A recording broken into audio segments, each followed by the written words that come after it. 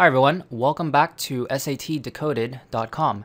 In this video, we're going to talk about shifting functions, which is basically when you have a function, or rather when you have a graph of a function, such as this parabola that I've drawn out for us right here, labeled f of x.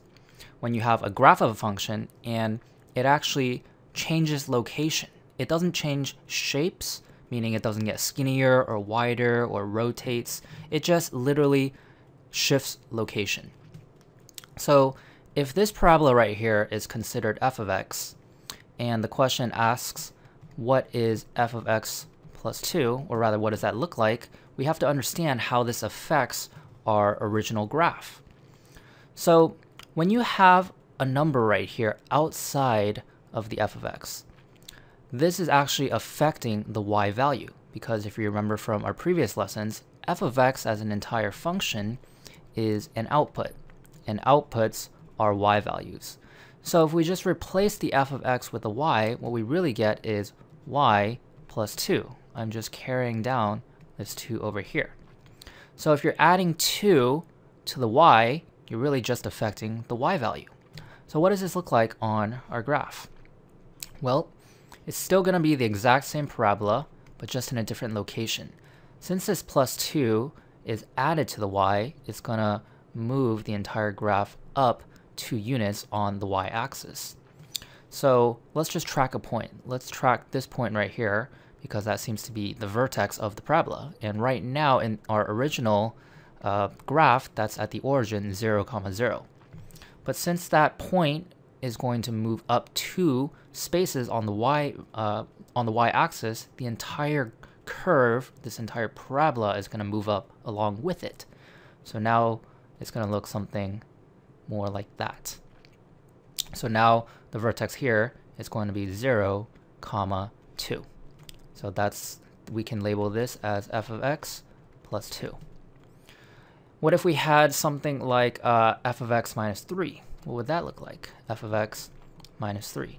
Well, it's really the same concept or the same idea. This f of x as a whole function is our output, which is a y value. So what we really get is y minus 3, because this minus 3 just carries down. So instead of moving it up 2 on the y-axis, now we're going to move it down 3, or negative 3. So let's go ahead and draw that out and see what that looks like. So again, it's going to be the same exact parabola. It's not going to rotate. It's not going to get skinnier or fatter. It's just going to literally shift down 3 units.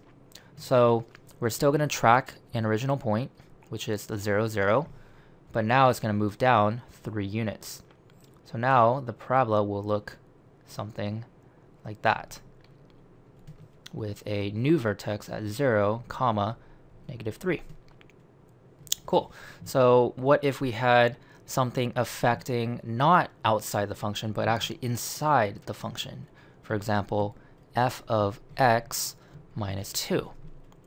Well, this is a little trickier because now it's no longer, the minus 2 part is no longer affecting the y value, because it's almost part of the whole function now.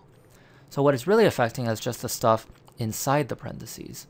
Remember, stuff inside the parentheses are considered inputs, and inputs are considered x values. So we really have x minus 2. Except stuff inside the parentheses is counterintuitive. So even though it says negative 2 right here, which logically you might think would move on the x-axis a negative 2 units, which is towards the negative side, towards the left-hand side, in actuality, it's actually going to move to the right-hand side 2 units, positive. So now it's going to look like that when we redraw our parabola of f of x minus 2, where all of that is inside. So our new vertex is 2, 0. What if we combine both stuff inside the parentheses as well as stuff outside the parentheses? What might that look like? So maybe they give us a question such as f of x plus 3 minus 2.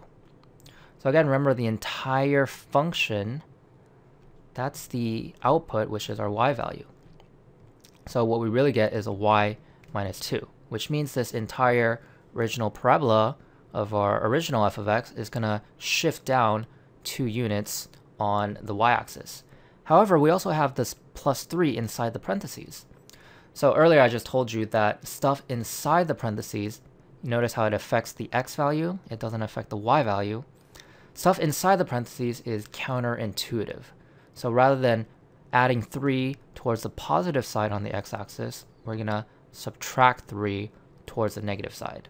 So remember, we're going to move the whole parabola down 2 units on the y-axis, and we're going to move it 3 units towards the left-hand side on the x-axis. So if we draw that out, it might look like something like this. So we're going to move it 1, 2, 3 on the x-axis, as well as 1, 2 down on the y-axis. So our new vertex is down here. So the parabola would look something, something like that. So that is f of x plus 3 minus 2.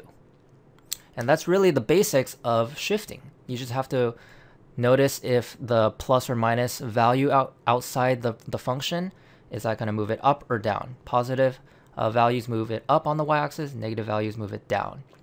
Stuff inside the parentheses is affecting the x value, so that moves it left and right on the x-axis, except it's counterintuitive. So let's try another question, a little bit harder. I'm going to go ahead and erase this stuff now. And I'm actually going to get rid of the whole question, and we'll just pull up a brand new question now. So let's take a look at this question right here. So if this graph on the left-hand side is our g of x, that's our original function for g, notice how this function right here, this new function, is exactly the same shape and the same proportions as our original function. The only difference is this graph has shifted or changed location somehow from our original position. So the question might ask us, what is the formula for this new function if this right here on the left-hand side is our original function? Well, we just have to track a point. It really doesn't matter which point you track, but I like to track nice easy points. For example, maybe this point right here. There's a nice sharp corner right here, so I think sharp corners are probably the easiest points to track rather than a random point like this. So if we track this point, let's first label the ordered pair. So on the x-axis we have -3, and on the y-axis we have 1, 2, so +2. So -3, 2. Well, where did this point right here go on our shifted graph? As you can tell, this is the corresponding point on our new graph. So let's go ahead and give that an ordered pair as well. So on the x-axis you have 1, 2, 3, 4, 5, -5. And on the y-axis we still have 1, 2. So now we can compare our shifts. So we can take a look at our original point and our new location for that same point. And then we can figure out exactly how this graph shifted. So if we look at the y-axis first, remember the y-axis is represented by the second number, which is the y value. It's 2 in this case. That's the same exact number right here, which means there was no shift in the y-axis. So the y-axis just stays alone. Well, what about on the x-axis? This time on the x-axis, it went from this original -3 to our new -5. So how did it do that? Well, it means it moved in this direction 2 units. So how do we represent a move 2 units in that direction? Well, remember, since this 2 is affecting the x value, it has to go inside the parentheses because shifts in the x-axis are always inside the parentheses. So a lot of people think it's going to be g of x minus 2. However, minus 2, let me just write that out, g of x minus 2. Remember I said that things inside the parentheses are counterintuitive? So this -2, if we think about it counterintuitively, would actually mean we're going to shift it 2 units towards the right-hand side, which is not what we want, because we actually want to shift it 2 units to the left-hand side. So this would actually be incorrect. The correct version would be g of x plus 2, because plus 2 actually means shifting it 2 units towards the negative side. So this would be our answer That would be the equation of this new graph according to our original function right here. So I'm gonna try another example with you guys. And here it is. This one's a little bit harder. We have two functions right here. Let's call this curve right here g of x, and let's call this curve f of x.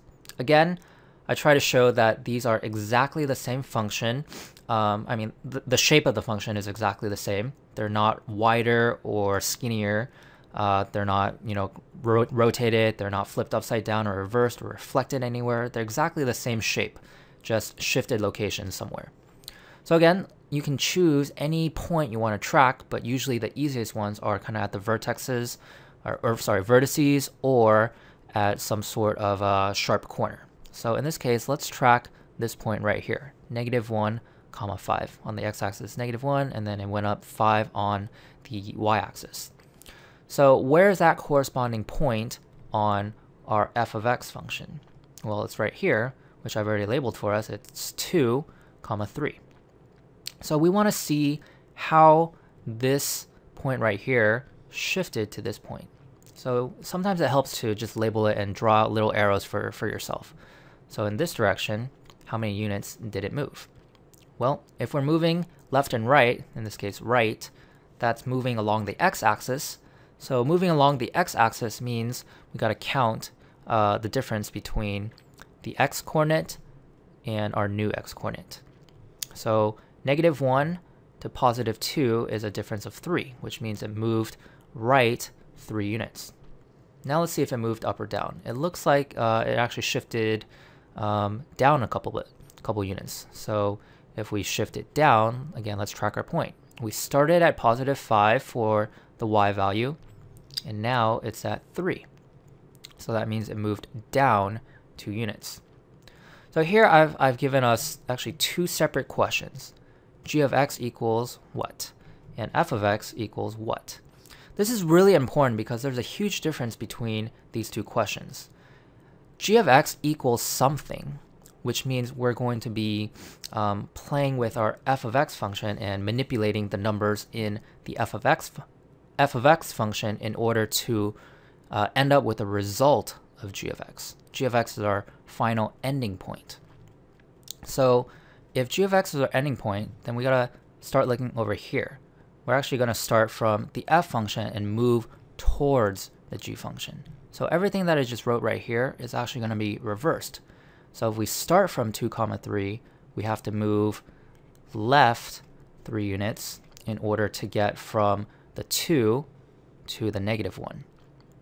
And then if we start from the 3 as our y-coordinate, we're going to move up to the reverse of this in order to arrive from 3 to 5. We got to go up 2.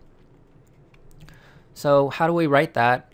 G of x equals f. Let's do the x stuff first. So x stuff is this 3 units towards the left-hand side, which actually means f plus 3, because remember it's counterintuitive. And then it moved up 2 units, and this is just normal. It's not counterintuitive. It's just exactly what you would expect. So plus 2. What if they asked us the reverse question? F of x equals what? So in this case, f of x is our end result, which means we have to start with g of x. So we start with g of x, meaning we start with this point right here, and we end up with this point right here. How many units does it shift? Well, I did that earlier. It's this right here.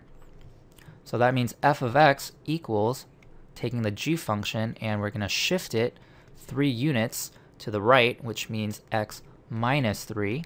Again, it's counterintuitive inside the parentheses. Stuff inside the parentheses only affects the x-axis. And then we're going to go down 2 units on the y-axis, which means minus 2, because this part is exactly as you would expect. It is not counterintuitive. So this is exactly how you would do this kind of question. Sometimes the SAT will actually complicate the question even further. Don't be surprised by all these tricks that the SAT tries to throw at you. All they do is build upon a basic concept. And I've just explained the basic concept to you of how shifting functions work. So just keep applying it, and whatever curveball they try to throw at you, you should be able to answer it. So let me give you an example of a curveball they might give us in this question. So we still have our g of x curve, and we still have our same f of x curve, which is just a shift of the g of x curve.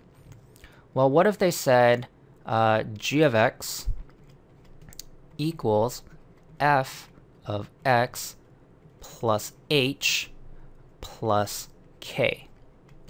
And now maybe they want us to find out what h minus k equals. Well, if you take a look at this, and we've actually already solved that whole thing right here. We already found out that the plus 3 right here is representative of this h. And we already found out the plus k right here is this plus 2 right here. So we just have to replace it. The h is a 3, and the k is a 2. So 3 minus 2 equals what? Well, equals 1. And that is our final answer. What if the question asked the reverse, using this one? What if they said f of x equals g of h plus, or x plus h plus k? And they're asking the same question, what does h minus k equal? Well, in this case, the signs of the numbers are very important. So in the variable portion of this question, they say x plus h. However, in what we solved, we got x minus 3. Well, remember, x minus 3 is kind of like saying the same thing as x plus negative 3. So this plus right here is very important because we have to match this plus right here. We have x plus, so we also start with x plus, which makes our h right here actually negative 3.